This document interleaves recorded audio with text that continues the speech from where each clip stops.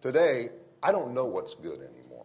I don't think very many people do. And in fact, I think, well, my personal feeling is that I look at what we do as journalists now, and sometimes I think it's like we're making cigarettes. I don't know that we're making the world better. Sometimes I think we're making society sicker.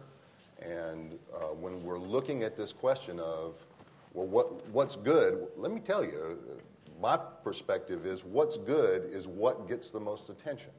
Because attention is what we're selling. We're selling people's attention to advertisers. So the more attention we get, the better that is. That doesn't necessarily mean that you're getting quality information.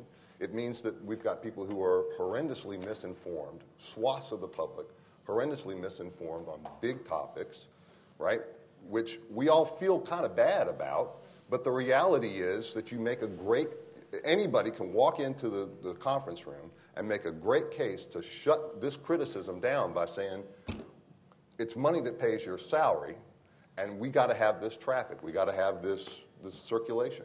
And that person is going to win this argument and continue to win it forever until we come up with a better iteration, a new iteration of a theory of the press that defines what's good, what makes us different than just an amateur or I don't think we have effectively done this within the industry or to the public.